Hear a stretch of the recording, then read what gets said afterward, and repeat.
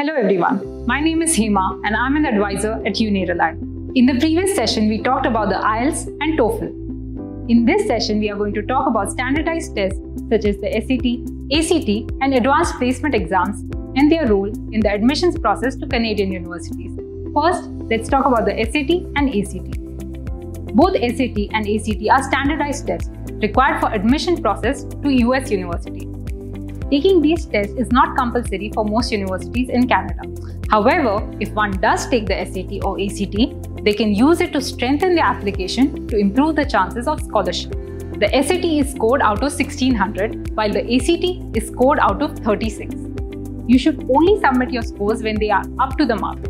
1400 above out of 1600 is considered a good score in SAT, while 30 or above out of 36 is considered a good score in ACT.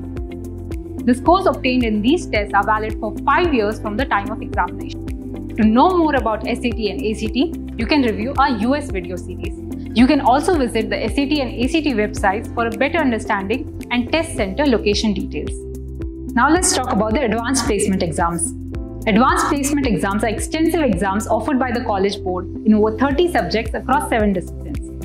They are scored on a scale of 1 to 5 and take place only once a year in May.